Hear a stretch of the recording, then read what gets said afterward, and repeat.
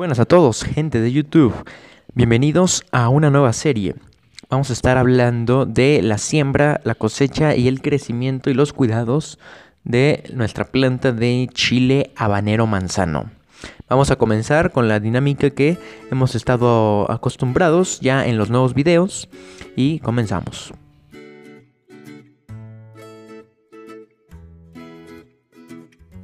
El chile habanero manzano proviene de la familia llamada como Capsicum chinense, que es una de las 5 especies domesticadas de los chiles. Variedades importantes de Capsicum chinense incluyen el chile habanero. El chile habanero es una de las variedades con mayor intensidad de sabor picante en todo el género Capsicum. En la actualidad, en diversos países se han obtenido diversas hibridaciones de las cuales se han podido obtener chiles menos picantes, pero en especial el chile habanero tiene mucho uso aquí en México, en especial en la península de Yucatán.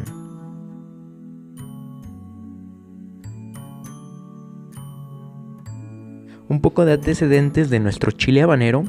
Podemos decir que obviamente es de la familia del Capsicum chinense, como lo acabamos de mencionar, y tiene sus orígenes en las regiones tropicales y subtropicales de América, pero también su domesticación se dio más propiamente en México y Guatemala. También hay un registro de que el chile habanero también se mostró mucho en las zonas del Caribe, pero posteriormente su adaptación y su utilización fue más que nada en América Central y en especial en México.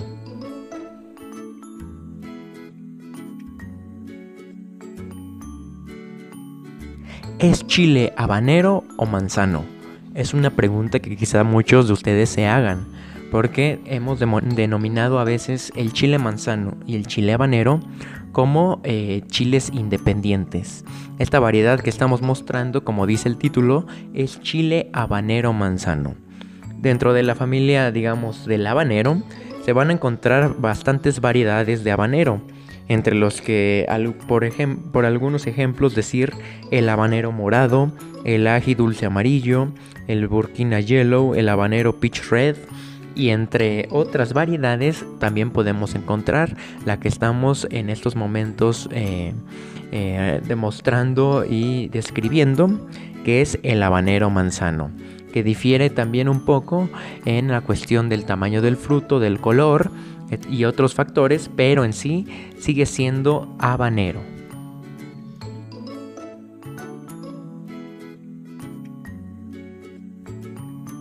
¿Cómo lucen nuestras semillas de chile habanero manzano?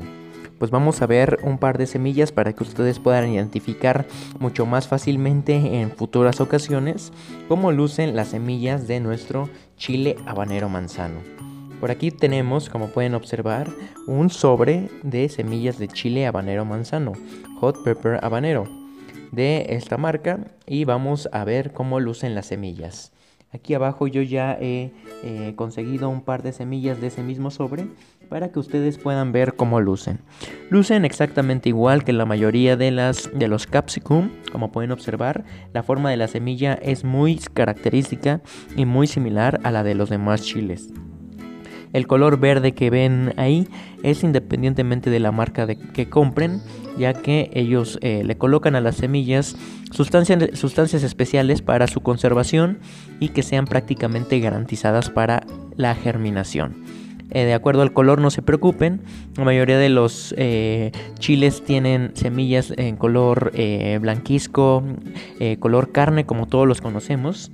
El color verde es simplemente característico de la marca o el sobre que ustedes compren de la semilla en cuestión.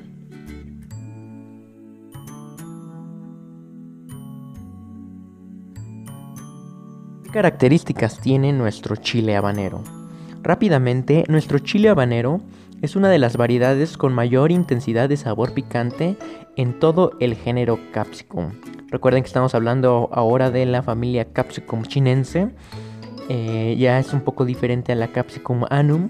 Hay bastantes subfamilias, digámoslo así. Y la mayoría de los habaneros se clasifican entre una unidad de medida de acuerdo al picor que yo les acabo de mencionar.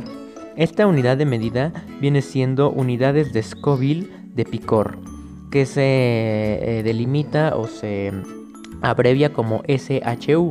Nuestro chile habanero va a tener de 100.000 a 300.000 unidades de Scoville de picor.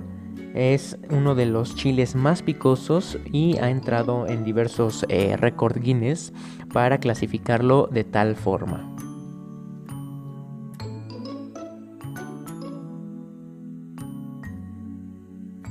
¿Cuándo y cómo vamos a plantar nuestro chile habanero? El cuándo y cómo va a ser un poco relativo de acuerdo a las condiciones climáticas que tengamos en este momento. Ustedes ya sabrán que debido al cambio climático ya las estaciones ya no fungen como diversos climas en especial. Ya no es forzosamente que en invierno vaya a ser mucho frío, que en verano vaya a ser mucho calor. Ya esto está un poco desbalanceado. Entonces yo les voy a decir, para sembrar chile habanero, esta planta va a requerir de un clima tropical, un poco húmedo, lo puede aguantar, muy seco, es posible que vaya a afectar un poco su proceso vegetativo y de producción de flores, pero nuestro chile habanero necesita una temperatura media diaria de 24 grados centígrados. Debajo de los 15 grados centígrados, el crecimiento puede llegar a fallar, puede ser malo, y con 10 grados centígrados el desarrollo del cultivo se va a paralizar. Entonces tengan mucho en cuenta los grados centígrados o el clima tan caliente o tan frío, dependiendo del lugar en donde vivan, para que tenga las condiciones óptimas nuestro chile habanero para crecer. También temperaturas demasiado altas también es posible que vaya a afectar a esta familia, al del chile habanero. Con temperaturas superiores a los 35 grados, puede que la fructificación, o sea, la producción ya de los frutos de los chiles, vaya a ser muy débil o nula, sobre todo si el aire es seco. Entonces hay que tener un clima intermedio. El adecuado es de 24 grados centígrados más o menos, para que nuestro chile se vaya a crecer y fructificar de manera adecuada.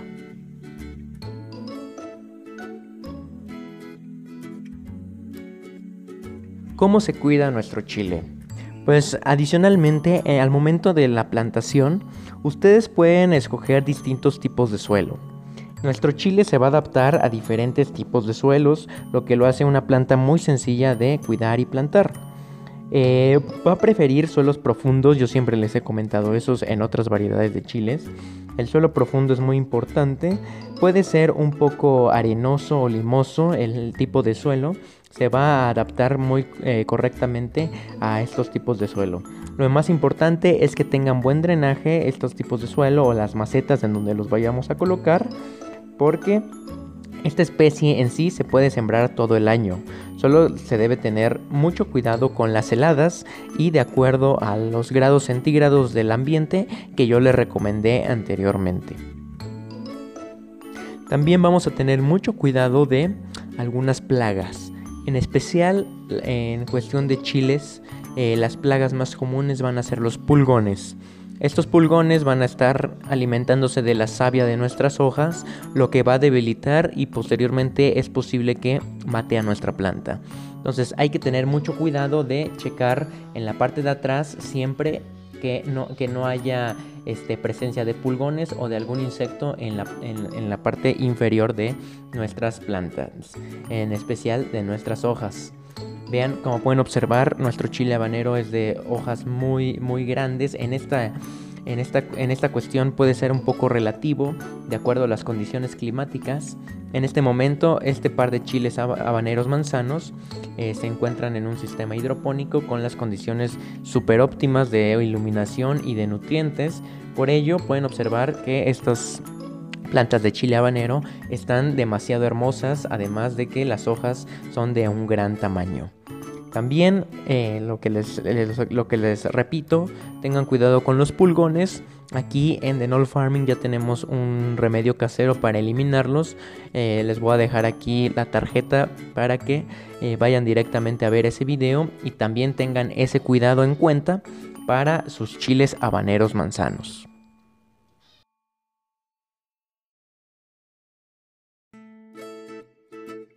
¿Cómo cosechar nosotros un chile manzano? Un chile habanero manzano, perdón. ¿Cómo lo vamos a hacer? Este tipo de planta, el habanero manzano, va a tener distintos colores de acuerdo a la maduración de nuestro fruto. Vamos a comenzar cuando nosotros veamos ya que se están formando los primeros chilitos. Vamos a comenzar a verlos de un color tierno o verde. También se puede cosechar en ese momento, dependiendo ya del gusto o del picor que ustedes deseen, de acuerdo a la maduración. Pueden cortarlos tiernos, que son de color verde, o maduros, que pueden ser bien de color rojo o de color amarillo. Ese color va a ser el indicador para que nosotros cosechemos de acuerdo al gusto en esta planta de habanero manzano.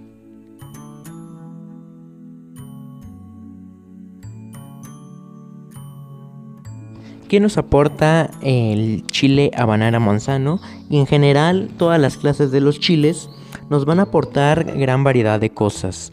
Los chiles son por naturaleza quemadores de grasa debido a que la capsaicina es un agente termogénico, lo que significa que ayuda a elevar el metabolismo.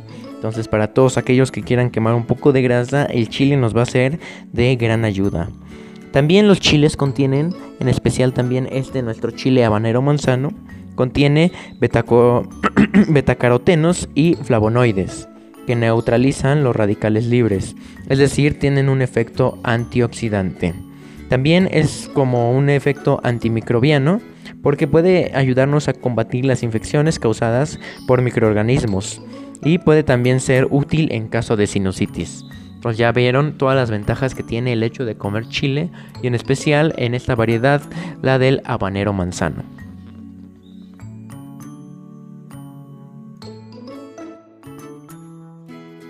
¿Cómo buscarla? Es una pregunta muy interesante que a veces, dependiendo del lugar en donde ustedes viven, puede variar un poco. Recuerden lo que dijimos en la explicación anterior. Este es un chile habanero manzano. Recuerden que en el habanero hay muchísimas variedades. Por mencionar algunas, podemos mencionar el 7-pot, aceituno hot pepper, ají chile dulce, ají chombo, ají habanero, Benny Highlands. Hay muchísimas variedades de habanero. Y en esta ocasión, la que concierne a este video es la del habanero manzano.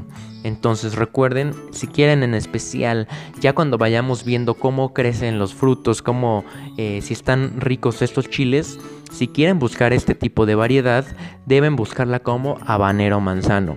Ya que, como dije anteriormente, el habanero tiene infinidad, tiene un mar de variedades entre esa familia. Bueno, señores, espero les haya gustado esta pequeña introducción de nuestro chile habanero manzano. Como es costumbre aquí en The Knoll Farming, vamos a seguirle la pista a estos pequeños chiles que están aún muy pequeños, pero con hojas ya bastante grandes. Vamos a seguirle la pista como lo hacemos aquí en The Knoll Farming, desde que nosotros lo germinamos, el crecimiento, los cuidados, si nos afecta un poco de plaga. Les recomiendo que vean muchas de las series que tenemos aquí en el canal para que vean lo que puede pasar o no en muchas de sus plantas y cómo reaccionar ante cualquier adversidad en esto del cuidado de las plantas. Recuerden que vamos a seguirle la pista a estas dos plantas de chile habanero ya cuando empiecen a florear, ya cuando empiecen a generar fruto. Vamos a ir paso a paso en esta serie de la planta del chile habanero manzano.